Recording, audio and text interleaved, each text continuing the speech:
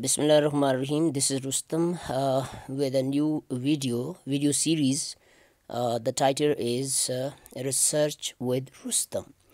So this series of videos will be recorded for BA students because they need research in 7th or 8th semester.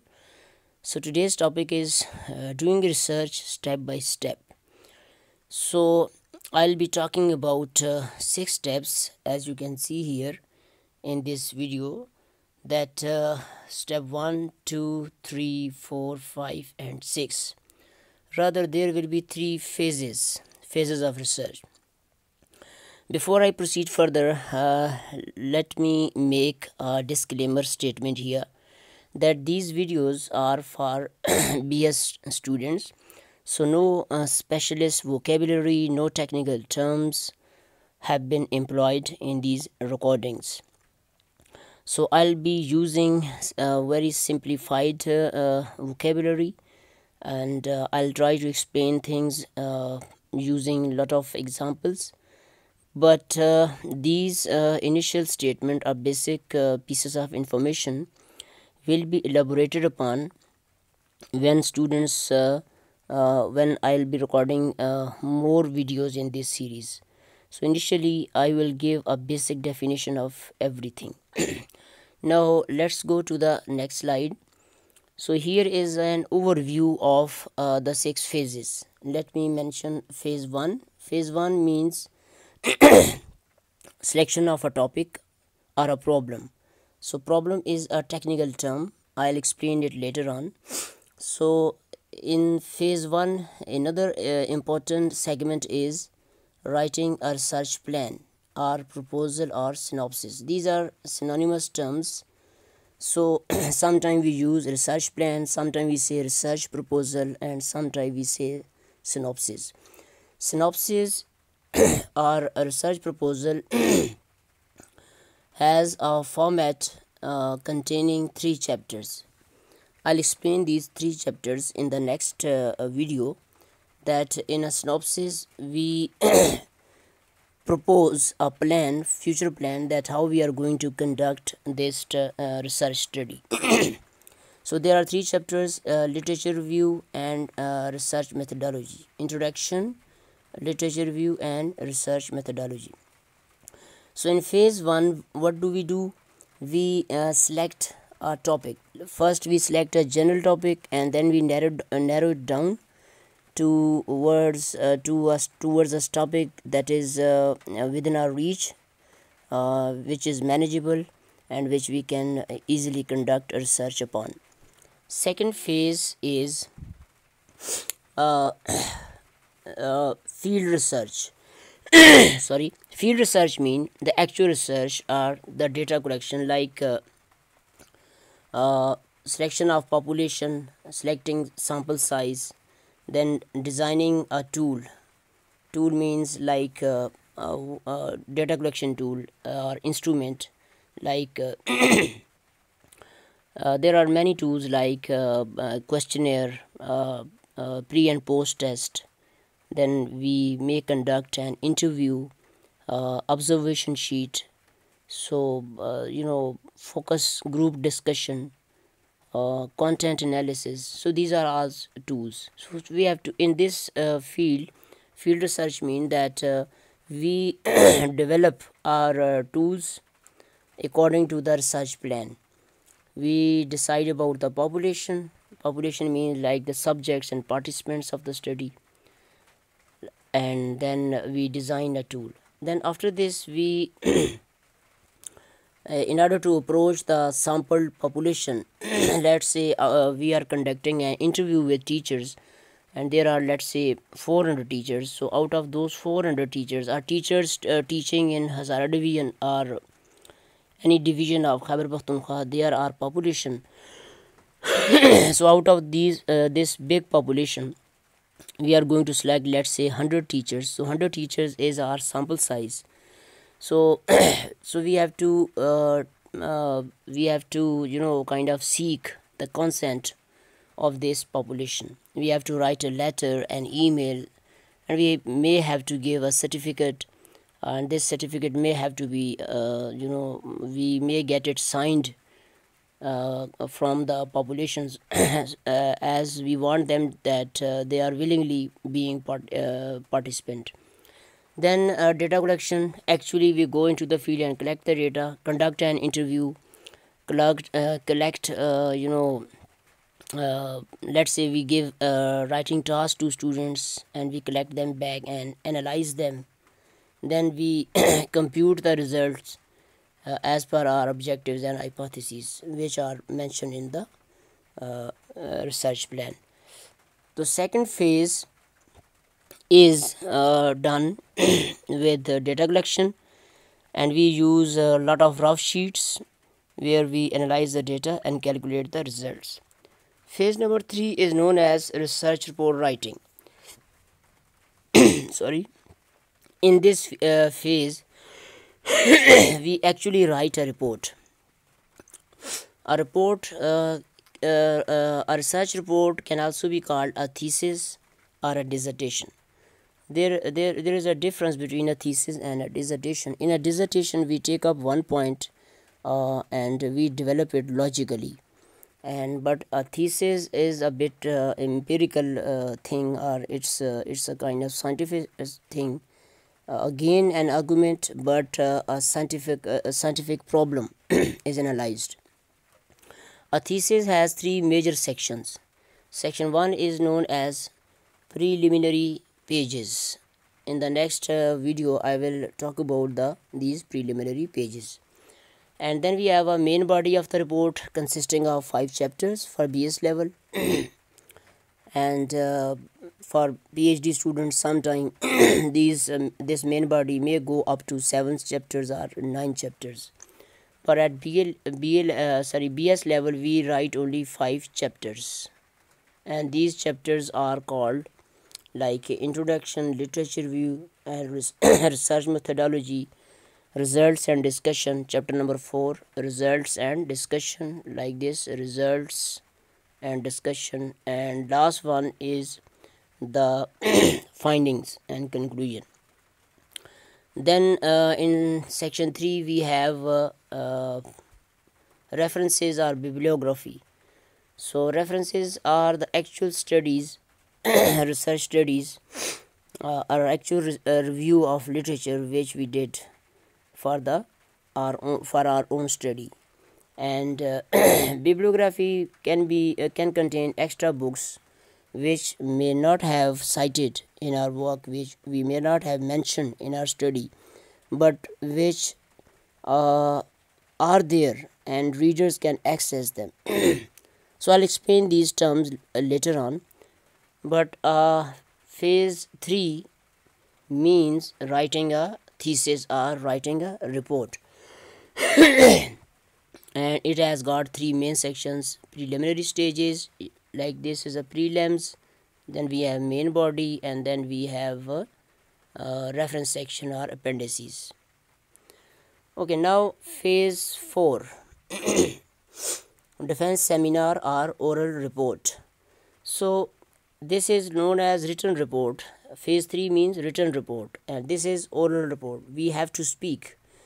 We may go in front of a board of studies, a specialist group consisting of our own supervisor, internal supervisor.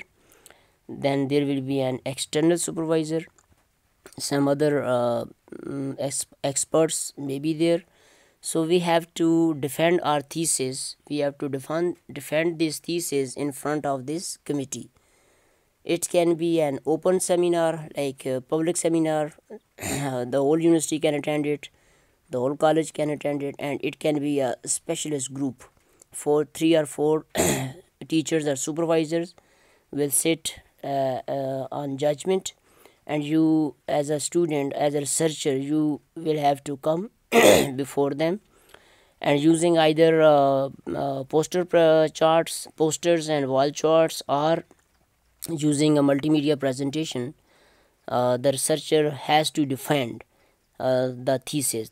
It means that he or she will have to talk about the topic, the research design, like variables, content, the population, sample size, hypotheses, objectives, etc., and what results were calculated, what are the findings, etc. All this has to be defended, and this has to be presented in a well organized oral presentation. uh, Time varies, like sometimes we may be given 20 minutes, 30 minutes, it depends. So this is known as phase 4 of the research. So here is a roadmap for research. Let me recap. Phase 1 means planning or writing a synopsis or proposal. Phase 2 is data collection, actual field work. Phase 3 is writing a beautiful research report consisting of 5 chapters and according to a fixed format. The format is that preliminary pages, main body, and reference section. Okay, and main body consists of 5 chapters as I mentioned here. Then comes defense or seminar. After this, we once we are given an okay, so our thesis will be published. Then comes writing a research paper. Thesis is a voluminous thing. Sorry, it may contain, let's say, 60 to 70 pages, or sometimes 90 to 80 to 90 pages. But we may write a research paper containing 12 to 13 pages for a research journal. So I will talk about the format of a research paper soon. So this is known as phase 5. In phase 6, we try to find out a suitable research paper in which we can send our research paper for publication. So the last two ones are very optional things. You may drop this idea, you may not write a research paper, or you may not get it published, but the first phase 1, phase 2, phase 3, and phase 4 are a must for a BS students. So you have to write a proposal first.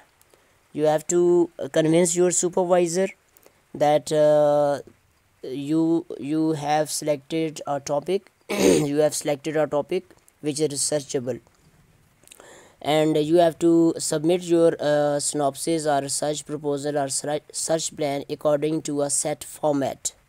This format, as I just mentioned, it must consist of 3 chapters: introduction chapter, literature review section, and research methodology section. In the next video I will explain the format of a research plan.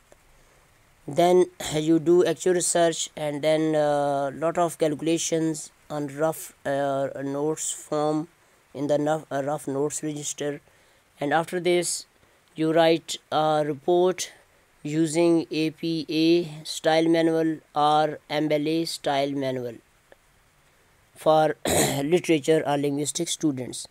For students from other disciplines like engineers, mathematics, chemistry, physics, etc., they have their own style manuals, and even these manuals can be applied to sciences, basic sciences. So after this comes your defense. Again, defense has a format.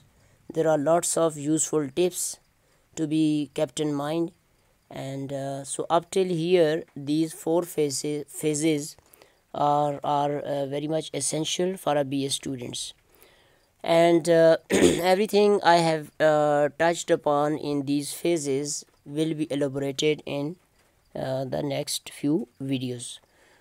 Please stay tuned and press the subscribe the channel's name is Rustam's Way of Learning English, and you also need to press the bell icon, and so that when I upload a new video in this series you are notified.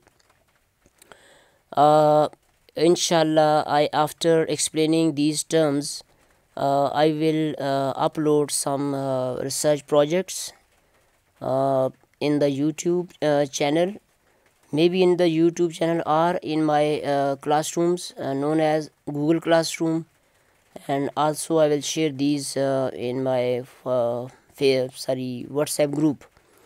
So I will request students from Haripur, Havelian, Mandiyan and Mansera that they should be mentally ready, and I want to teach research skills online, and I would like to utilize the quarantine time, 2 months quarantine time, in a useful activity.